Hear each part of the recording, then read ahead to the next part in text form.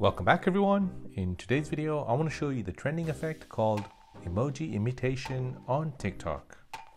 Before we begin, don't forget to subscribe to the channel if you enjoy these kind of videos and turn on bell notifications.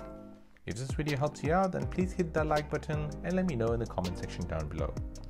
This is a fun effect, as in this effect, you have a random emoji wheel spinning around your face.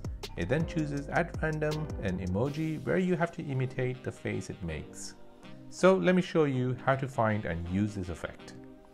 Open your TikTok app on your phone.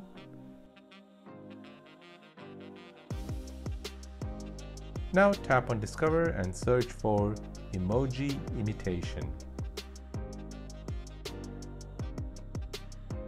It should appear under Effects and look like this. Tap on it and see how others have used this effect. If you don't see this filter in your search results, then it means it's not available for your country yet. Check back later, as TikTok is slowly rolling it out to everyone. Once you're ready, tap on Try this effect. You'll see this ring of emoji around your head.